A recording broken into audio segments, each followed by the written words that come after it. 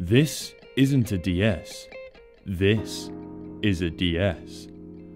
This isn't a DS. This is a DS.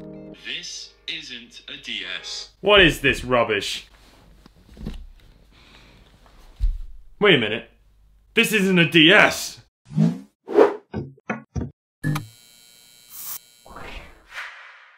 Hello everyone, how's it going? Elliot here and welcome to the Retro Future. Today we're going to be taking a look at this thing. I found this on Sendico. I thought, this just looks like a DS. Why is it so cheap? Oh, it's not a DS. This is something that I've never seen before in my life and I'm really excited to open it up and take a look at it.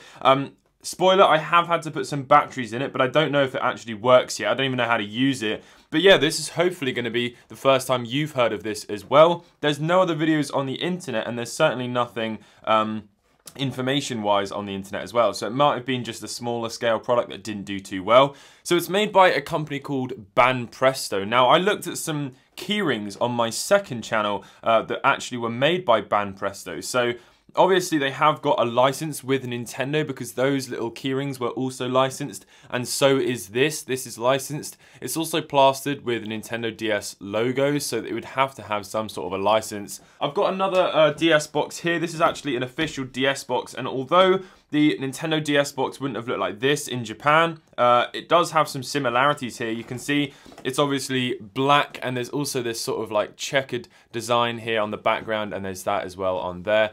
But what is this? So unless you're Japanese and you've been able to read what you're looking at right here, I'm not going to tell you. We're going to look at it and find out. So there's some more Nintendo DS logos in there, and look at that. There is the little Nintendo DS itself. Now, that all looks pretty normal, doesn't it? Right? Okay, let's put that to the side. Let's take a look at the instruction manual. There's nothing else in the box, unfortunately.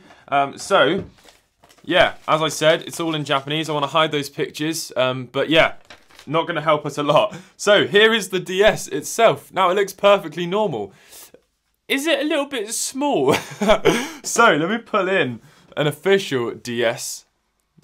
Look at that. It's smaller than an original DS. Oh man, it's so cool. Okay, so on the side, you've got nothing. There is nothing on this side anyway. On the back, we have all of the same ports, except, what is this?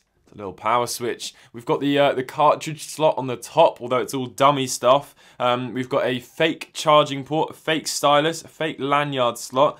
Would have been cool if they'd actually just put the lanyard slot in the mold just to give it a bit more authenticity. Nothing on that side either. And then on the bottom, we've got a fake GBA cartridge slot, fake headphone, and fake volume slider. It doesn't feel the same. It's not the same quality plastic, but it is fairly high quality plastic, and there is actually a sort of a rubberized plastic finish on the bottom. It interests me that there's two battery compartments. I only undid the screw on this one because there's a hole there where you would have had a pull tab for the batteries. But now let's flip it open and see what the inside looks like. So that's the original DS there, just to give you some familiarity if you haven't seen it in a while. Boom. Look at that. It is so cute. It's literally just, I would say, 10% smaller or something like that, but you can see on the screen there it does say Nintendo DS voice recorder. Now the Nintendo DS did not have a voice recorder built into it. We didn't get that until the DSi, so this is actually quite cool. And you can see the microphone port. I mean, everything is in the same place. Knowing that Nintendo was actually behind this and licensed it, maybe they just gave them the designs and they just made smaller molds. But yeah, you can see the power switch there is all the same. The D-pad, all these buttons press. Oh my god, I thought that was making that noise. It's actually just the DS. The speaker holes are fake.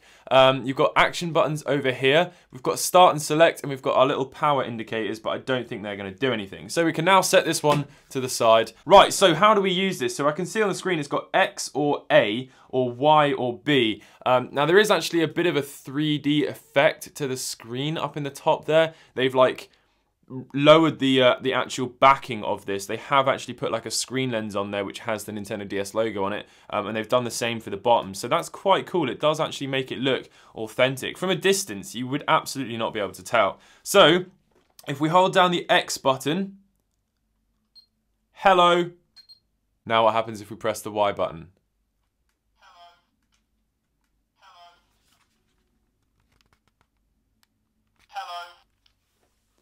Hello everyone, how's it going? Elliot here.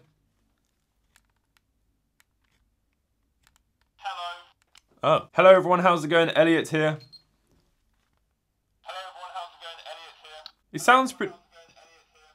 It sounds pretty good. Okay, that's creepy. Right, so it looks like you can press A and X to do the recording. Hello. And then it's B or Y to play it back. So I don't think these buttons do anything else, any of these other buttons. But let's take it apart and actually take a look inside of it. Why is there a battery compartment here when there's batteries here? Oh, it's nothing. It's just, well, fair play to them for actually putting that on there. It's just to make it look more authentic. But yeah, I mean, this is really cool. I love the fact that someone has done this. It doesn't really make a lot of sense. Like, you know, the DS isn't a voice recording looking object. It's just kind of funny that they've just thought voice recorder. It's maybe because it was a really simple thing for them to do, and it was something that they already had a license for with Nintendo for the keyrings, reproducing designs of the Nintendo DS and other Nintendo products. So maybe they just, oh, I wonder if there's any more which are also voice recorders. On the back of the box there is actually different colors available, so I'm going to definitely try and collect them all. You got to remember as well, this was Nintendo's first DS, so there was a lot of hype around the DS, so they're probably just trying to capitalize off of some of the popularity of it. I'm looking for a date on the back here, but it's obviously all in Japanese, so I'm not going to be able to read it. Okay, all of these screws are off the back. Let's try and lift it up. There we go.